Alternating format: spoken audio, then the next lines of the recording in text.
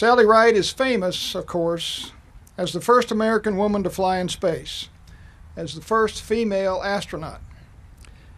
But to me, and to all of us in her astronaut class, many of whom are here today, she was just Sally, a very bright, very quiet, and very determined young woman, and a friend to all of us.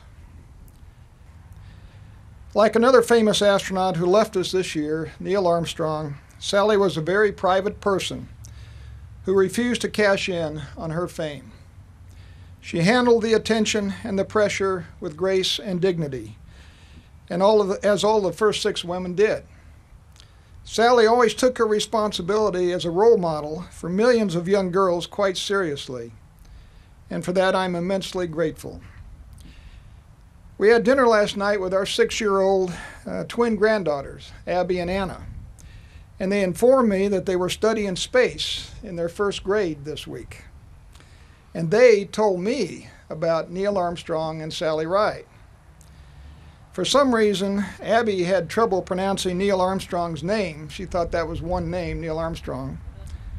But they had no trouble pronouncing Sally Ride's name. Anna asked me if I'd ever met Neil Armstrong or Sally Ride.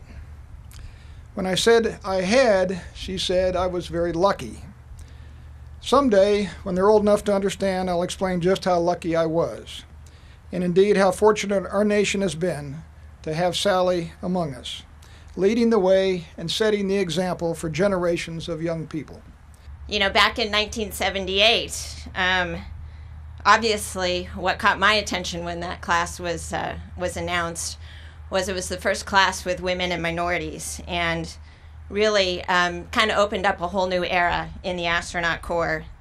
And like many other women about my age at that time, it was a hugely important milestone to find that there was a career that was now open to women that had been closed before. And so for Sally and Judy and Kathy and 3 others who are here with us today, Shannon, Ray, and Anna, they made news across the country. And all 6 of them really inspired many, many women since then. One of the key things she did was starting Sally Ride Science. We still have a problem in this country of trying to inspire young women to be interested in technical things like math and science and engineering.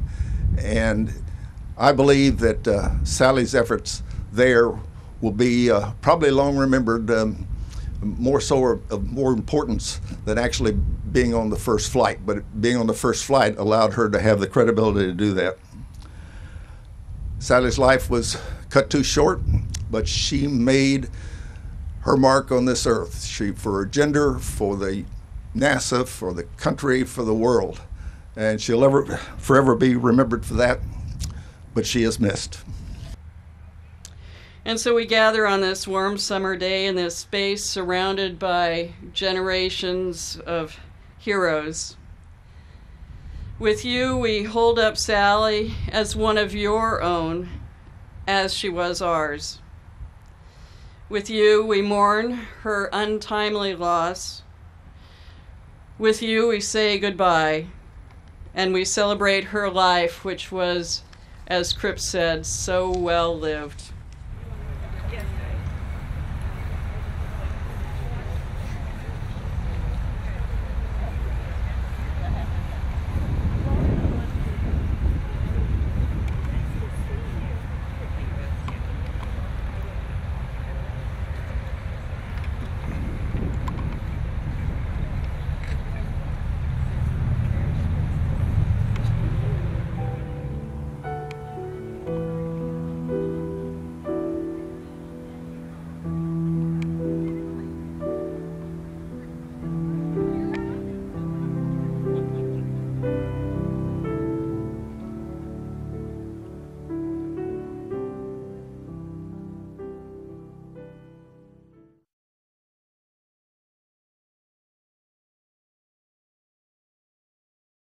We have Sally's sister and some of the family members. If they have any words, we'll put them on the horn right here for real quick.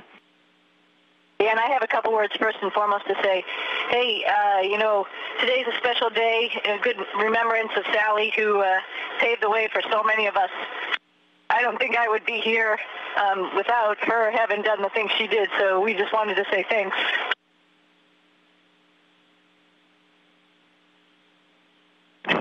Press the button.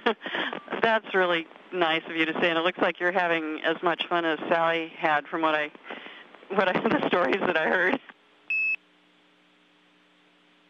I'm sure they were wonderful. She was a wonderful personality. Unfortunately, I only had the opportunity to meet her sort of from a distance, watching her talk to a bunch of kids. Very dynamic, amazing personality that got so many of us in the program today. And like I said, I wouldn't be up here for a second time in space, me and Aki, enjoying this wonderful space station without people, like her and her specifically, inspiring us to take on this type of a profession, and particularly at the time when, there wasn't very many women out there doing this type of stuff. She really made us think that we can do anything we want to do. Thank you so much for saying that. And I've got my kids here, and they hello, and they really appreciate these stories that they've heard in the last day or two about Sally, and we appreciate it. And we have a little something for you. Hang on, okay, everybody. Happy birthday to you. Happy birthday to you. Happy birthday, dear Sonny. Happy birthday to you. That's awesome, and you guys aren't supposed to know that. Nobody's supposed to know that. I thought when we came to space we reversed aging, and so we didn't really have birthdays. We were getting younger. Isn't that the case? I think that's true. You're younger now.